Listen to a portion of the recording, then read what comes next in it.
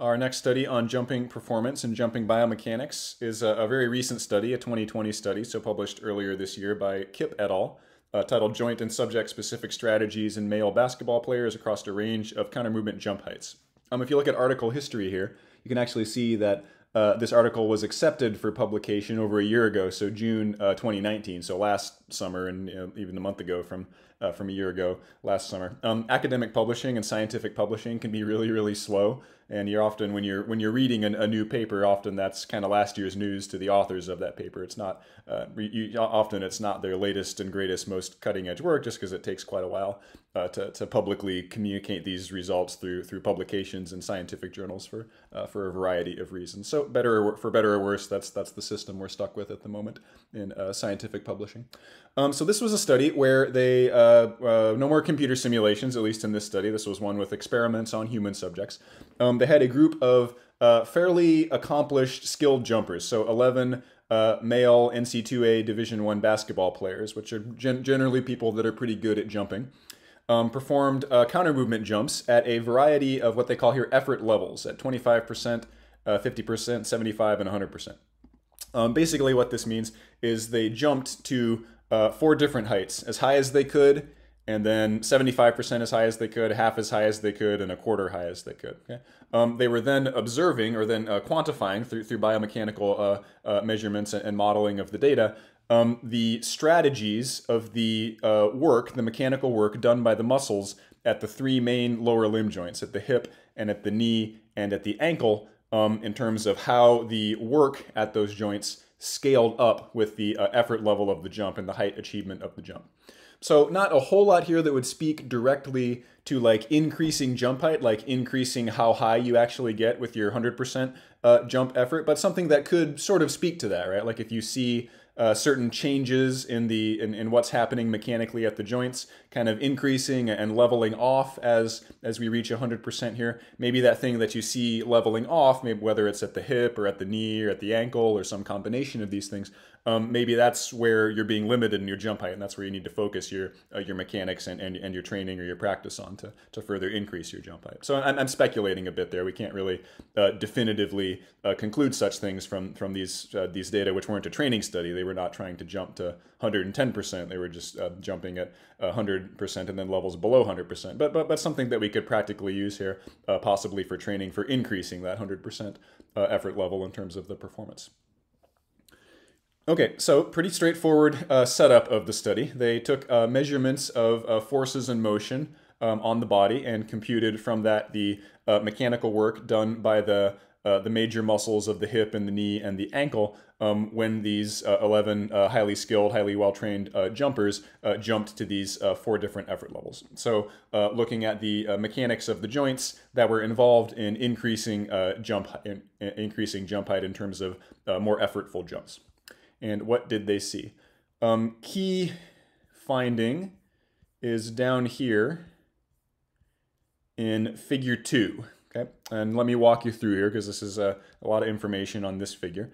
On the x-axis in each of these 6 panels is the jump height that they reached. Okay, so the one on the far right here would be, for each of these lines, would be the highest jump, and then the lower levels here would be the lower jumps. So here they have it expressed as height rather than as a percentage. But as you move to the right here, the jumpers were jumping to higher levels of the higher fractions of their 100% max effort jump up to their max effort 100% jump on the far right. They just have it expressed here in terms of the meters of the height, not in terms of the percentage of the effort. The top row is what's called the concentric work at the joint, whether it's the hip or the knee or the ankle, and the bottom work, or the bottom row, is the eccentric work at the joint. Okay?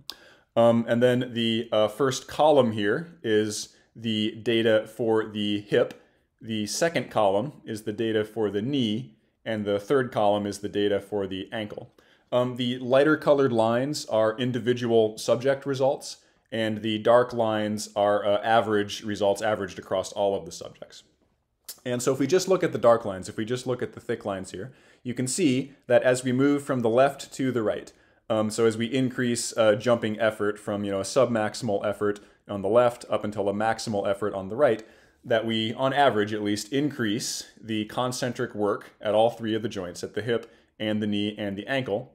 And we also, even this will maybe sound a little confusing because the line's sloping downward, but we also increase the eccentric work at each one of those joints, at the hip and at the knee and at the ankle. Why is eccentric work increasing? Why did I say this is increasing? Because it's sloping downward. Up here I just said concentric work is increasing because it's going upward. It looks like it's decreasing down here for eccentric work. Eccentric work typically has a negative sign attached to it. This is an estimation of how much energy is being absorbed, how much mechanical energy is being absorbed by the joint, so it has a negative value here. So absorbing more eccentric work here would be a greater negative value for eccentric work. And so that's why the line is sloping downward, even though I'm saying it's increasing here. It's a larger negative value, meaning you're absorbing more negative work at the joint. In contrast, that the concentric work is the work performed by the joint, or the work generated by the joint. And so this is why that line is increasing upwards and having a more positive value. Okay, so another way of thinking of this would be that you're doing more positive concentric work to jump higher, regardless of the joint at the hip and the knee and the ankle. And you're also doing more negative eccentric work at the joint, at all three of those joints. Not so much, it's not quite as obvious here at the ankle. It was on average kind of sloping downward a little bit, the eccentric work, but not quite as dramatic, not quite as sensitive as the other two joints here, as the hip on the left and the knee in the middle. Okay, let's take a look here at a video, and hopefully I can demonstrate to you what this eccentric concentric work business is, beyond just talking about it.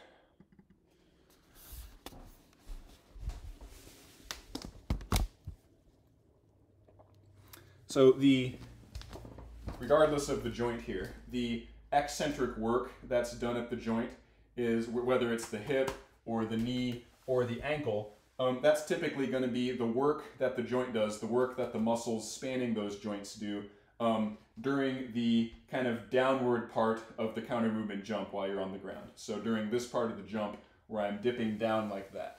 Okay? And then the concentric work that those joints do is going to be largely done when I'm pressing upward against gravity up into the air and leaving the ground. In reality, the mechanics are a little bit more complicated than that. You're not necessarily only doing eccentric work while the center of mass is moving down, and you're not necessarily only doing concentric work when the center of mass is moving up. But just broadly speaking, in general, most of your eccentric work is going to be done when you're ducking down or dipping down in that early part of the movement, and most of your concentric work is going to be done when you are pushing upwards against the ground later on in the movement. Another way of thinking of this is that I'm doing eccentric work when I'm letting gravity help me, as I'm letting gravity kind of pull me into the ground like this. And then as I start resisting that motion, as I start then arresting my motion and pressing upward against the ground, then I start transitioning to producing concentric work as I'm pressing upwards against gravity rather than letting gravity assist me and pull me down into the ground. In general, a muscle is doing concentric work when it's producing force while it's shortening. So for example, if I just start in the bottom of my squat here, as I press upwards into the air, I'm extending my hips, which shortens my glutes. I'm extending my knees, which shortens my quadriceps, and I'm plantar flexing my ankles, which shortens my plantar flexors. Okay? So as I'm pressing upwards there against gravity, all three of those muscle groups are producing force. The glutes are producing force, the quadriceps are producing force, the plantar flexors are producing force, and all three of them are shortening at that time. So when you're producing force with a muscle when it's getting shorter, that's concentric work by that muscle, and it'll be manifest at the joint level most of the time as concentric work at the joint. If you are lengthening the muscle, if you're stretching the muscle while it's producing force, like I'm doing here when I start straight up and down and then dip down like this, here I'm flexing the hip, which stretches my glutes. I'm flexing the knee, which stretches the quadriceps, and I'm dorsiflexing the ankle, which stretches my plantar flexors. There I'm producing force with those muscles while they're being lengthened, which is going to be negative work by those muscles. Mathematically, we would typically define that as negative work, or eccentric work by those muscles, which will again typically be manifest as eccentric work or negative work at those joints. So you can kind of think of each muscle and each joint involved here in this counter movement jump motion as being kind of like a spring, right? I load up the spring, I compress the spring by dipping down in my counter movement, and then I release the spring, pushing upwards against gravity to complete my counter movement to push off the ground. So load up the spring with my eccentric work, and then release the spring or spring back off the ground with my concentric work. Now, these joints and muscles, of course, aren't like literal passive springs, and you usually see these sorts of models like this referring to the stiffness of the joint as, like a quasi-stiffness, where it's not really, literally a spring that has, a passive stiffness to it like a rubber band does, but it sort of behaves mechanically, just in terms of its overall mechanical behavior, as sort of like a spring, where you load it up with some negative work, and then we unload the spring and release the spring to get that back as concentric work on the center of mass. So even though the muscle and the joint is, of course, not literally a spring, it sort of behaves conceptually similar to a spring. Compress it, load it up, and release it, and ideally get that energy back as work performed on the center of mass to lift it up against gravity. So from that perspective, it kind of makes sense that to jump higher, I would load up my joints overall with more negative work, and then release them by converting that negative work to positive work as I press against the ground and move the center of mass up in the air.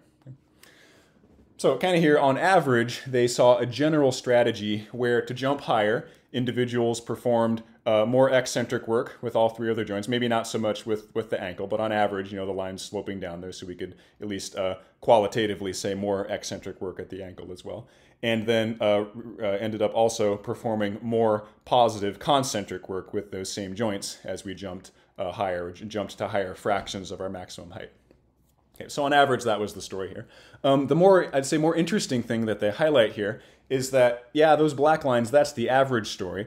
But if you look at these gray lines, which are individual subjects, there's quite a bit of variance there, right? In some cases, you see some sort of, at least overall similarity, like here for the change in eccentric joint work at the hip as people jumped to greater heights. All of those lines look to me like they're pointing downward, right? Except for this guy right here, right? That one is sloped upward. And even if we ignore that one, some of them are kind of sloped downward a little bit, but then we see this one here that's sloped downward a heck of a lot, way more than everybody else. And then if we look at some of these other results here, we see even more kind of variability here between subjects. For my ankle here, for example, the concentric work done at my ankle joint, yeah, on average, it was an increase in concentric ankle joint work as jump height increased. But some of the subjects slope upward, some of them slope upward a lot, some of them are pretty flat, some of them slope downward a little bit, some of them slope downward a lot, right? So it seems like maybe these overall average results are not reflective of individual level results.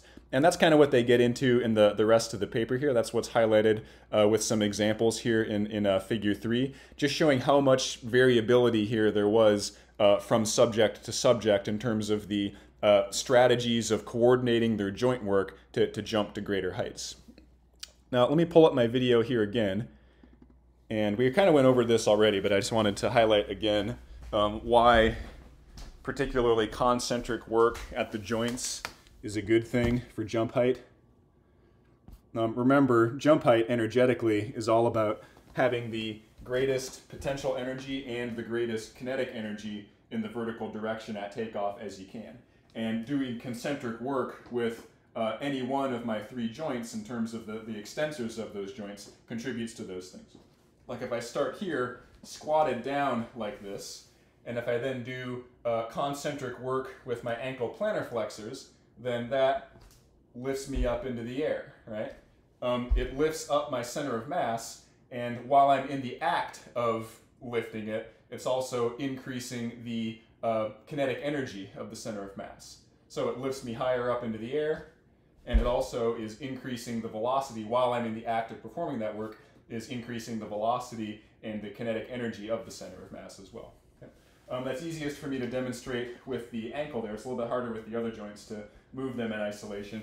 But if I extend my knees here, if I do concentric work with my knee extensors, concentric work with my knee joint there, then that also overall lifts me up into the air and increases my potential energy by lifting me up. And while I'm in the act of performing that work, is increasing my velocity in the vertical direction. And same thing for doing concentric work with my glutes here on my hip joint. As I contract those muscles and shorten them while they're producing force, that lifts my trunk up like that, and so moves the trunk up in the air. And also while I'm performing that work, the trunk is moving upward with a positive upward velocity, increasing the overall kinetic energy in the vertical direction. So essentially any increase there in the concentric work at the joints is potentially beneficial for increasing jump height. The tie-in here to the eccentric work at the joints is if you buy into conceptually treating the joints and the muscles like springs, where the more energy that you store in the spring in terms of strain energy, the more you can potentially get back as kinetic energy, or as energy of motion and work done to lift the center of mass up in the air. But what they saw here was that there was no consistent strategy in terms of how they changed or how they increased the work at the joints in terms of the hip or the knee or the ankle or some combination of those joints in order to get to their maximum jump height. So some people increased the concentric work and the eccentric work at all three joints to jump higher, so a strategy consistent with like the black lines here, the average strategy. But some people only did that for some of the joints, some only increased their concentric work and only for some of the joints, and some didn't really seem to increase much of anything. They were doing something else, some unknown thing that maybe wasn't even measured to increase their jump height. So kind of long story short here is that increasing jump height on average here, if I just look at the black lines, seems to make sense. You want to do more eccentric work to load up the hypothetical spring, and then more concentric work to get higher up in term before you leave the ground, and to leave the ground with a faster velocity. But if you look at the individual level, then not everybody does that, and not everybody seems to take that approach, and individuals seem to be able to be successful in jumping high, whether or not they take that kind of average approach and increase both types of work with all three joints as they try to jump higher. So does this mean some of them were like holding themselves back, or some of them had like bad technique and weren't jumping as high as they possibly could if they used a different strategy? That's where things get interesting, right? And that's where sports science gets hard, and kind of applied sports biomechanics in practice gets hard. It's often really difficult to figure out for an individual what exactly they should do to increase their individual specific performance. And we can look on average at what people do to be successful, but that often won't generalize to an individual who may be successful doing something else. And would they be even more successful if they did it mechanically a different way? Well, that's kind of hard to say sometimes. I'm hoping I can get when we move on to the sprinting topic in class here shortly, I'm hoping to get a guest speaker that could speak to us on that, on sprinting biomechanics and the importance of sprinting performance in terms of individual level versus what generalizes to lots of individuals. Okay, that is it for today.